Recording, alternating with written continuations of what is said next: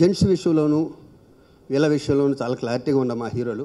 ఎవరన్నా ఒకరిద్దరు హీరోలు ఎంకరేజింగ్గా ఉండి రాకపోయినా మాకే బాధ లేదు, వాళ్ళ ఫ్యాన్సే బాధపడాలి. ఎందుకంటే అయ్యో వీళ్ళందరిది ఉన్నాయి, ఇక్కడ ఒకళ్ళు జిమ్ ఉంది, ఒకళ్ళకి ఆడిటోరియం ఉంది, ఒక ఫ్రీ థియేటర్ ఉంది, మా హీరోకి ఏమీ లేదని వాళ్ళు మమ్మల్ని అడిగితే మీ హీరో రాలేదయ్యా, మాకు కోఆపరేట్ చేయలేదు, మాకు చేయకపోయినా పర్లేదు, ఫ్యాన్స్ పాపం మీరు పాలు పోస్తుంటారు, పూలు చల్లుతుంటారు సినిమాలకి, మీకన్నా కోఆపరేట్ చేయమని చెప్తారు.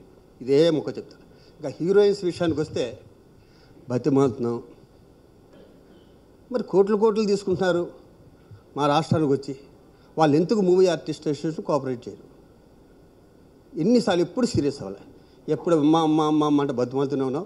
2-3 కోఆపరేట్ చేస్తున్నారు, కొంతమంది మేనేజర్ల మీద తోసేస్తున్నారు. అక్కడికి ఒక మేనేజర్ 2-3 మేనేజర్లు నాకు ఫోన్ చేసి, సార్ మెంబర్ కాకపోతే మేము డేట్లు చూడడం అన్నారు. అది కాస్త హెల్ప్ మాకు, ఎందుకంటే ఫస్ట్ వాళ్ళ తగ్గించే వస్తున్నాయి మాకు ప్రాబ్లమ్స్. మెంబర్ గారు వాళ్ళకి ఏదైనా ప్రాబ్లం వస్తే ఒక చెక్ బౌన్స్ అయితే పరిగెత్తుకు వచ్చి సార్ మాకు మెంబర్షిప్ ఇవ్వండి అంటారు. ఈ చేత్తో మెంబర్షిప్, ఈ చేత్తో కంప్లైంట్ ఇస్తారు. వాళ్ళు మెంబర్షిప్ 1,00,000, కంప్లైంట్ 20 లక్షలు ఉంటుంది. ఇలా కుదరవు. మేము చాలా సంవత్సరాల ఇండస్ట్రీలో ఉంటున్నాం, 32 సంవత్సరాల నుంచి. చాలామంది హీరోలను చూసాం, చాలామంది హీరోయిన్లు కూడా చూసాం. పరిస్థితి సీరియస్గా పేకల మీద తీసుకురాకండి. హీరోయిన్స్ ఎవరైనా సరే మిమ్మల్ని మేము డబ్బులు ఆడట్లేదు, మీకు ఇస్తామంటున్నాం డబ్బులు, మీరు అడిగినంత ఇవ్వకపోవచ్చు, ఎంతో కొంత ఇస్తాం.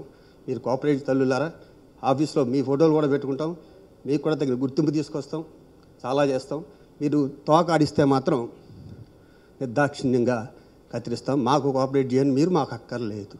Thank you very much. Thank you.